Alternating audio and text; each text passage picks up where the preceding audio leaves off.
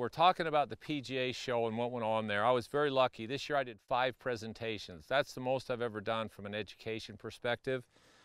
And it's really interesting to see people in the show coming up and talking about the site, and even teachers, you know, how much it's helped them teaching. They're finding that it works for most of their players. And a lot of them will say, well, for most all of my beginners and my average players, it works. I'm still doing some other things with my really good players, and which is fine, whatever. I mean, like I said, there's a lot of ways to swing. But I want to review the 5 presentations. There were basically 3, and 2 of them were kind of spin-offs on the other 3. The first one was, where does speed come from? Now it's interesting, while I was down there, I also spent a day with Bob Toski. Now Bob's 93 now, still hits his driver 240 in the air. It's incredible. And we were talking and he said, well, let's talk about speed, Mike. So here's what he did. He found a piece of cement. We were actually hitting balls and it had about a 40-foot ceiling in this place. And so he stands there and he holds the ball like this and he drops it. Of course, the ball didn't bounce very high. He says, so how high does that ball bounce? About to my waist.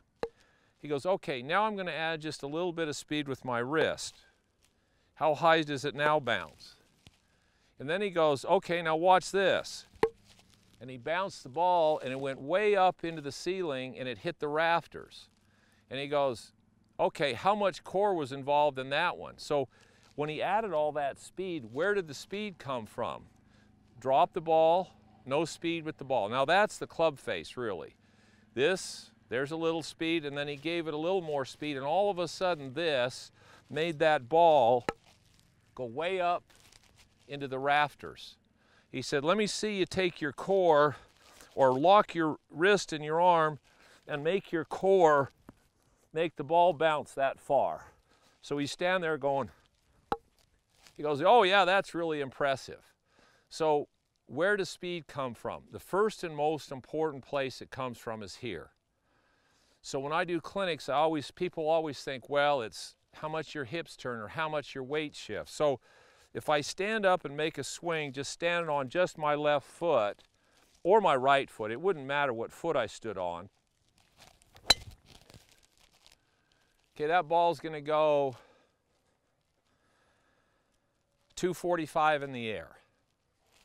Plenty for most people to play. So there's not a lot of weight shift. And then I'll hit one from here.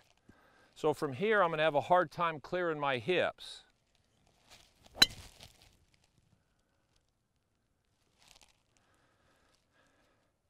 .247. So so what happened? Where's the hip turn and where's the weight shift? Well, maybe that's not that big a deal. And then I'll even do this, where I stand up and I say, I'll tell you what, this time I'm going to hit this one, and as I hit the ball, I'm actually going to make my hips go the other way.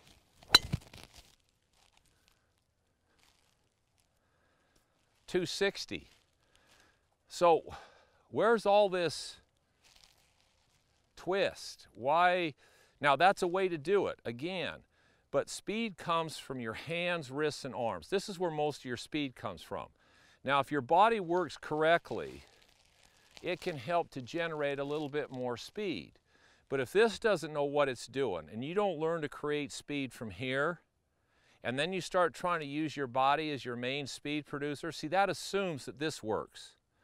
So if I use my body correctly, yeah, I can create a little more speed. But in all of those shots, my body did what they don't want it to do in golf. Well, I still hit it plenty far. Why? Because I can still move my arms independent of my shoulders, and my wrists still hinge, unhinge, and rehinge, which is my major speed producer. It's this right here. It's this ability to do that. How much tension's in my hand, wrist, arm, and shoulder? Virtually none. So if I stood up here with a driver with just my right arm, and I went ahead and I did what I do, I hit it low, I didn't catch it solid, but that's a lot of speed. So what you have to learn first from speed is how to use this lever system, how to hinge, unhinge, and rehinge your wrists. There's your major speed producer in the golf swing. Is my body involved? You bet it is. Does it move? Sure it does. But if this doesn't work correctly, and you don't have that lever system, and you start trying to make that, if you think that's where speed comes from, you start using your body more and more, hands and arms less and less. Can you overuse your hands and arms? Not sure you can. Now you can get to where all you do is use your hands and arms. Okay, that's not what I want, but you could actually play from here. I can play from here. I can't play from here. Can't hit it far enough. So if I was going to make a mistake, I'd rather have my hands and arms doing too much than them not doing anything and my body trying to make the ball go. So that was the basis of presentation number one. Speed, where does speed come from? It comes mainly from this lever system and understanding what that is and how relaxed your arms have to be to react to and be able to give you speed when your body moves correctly.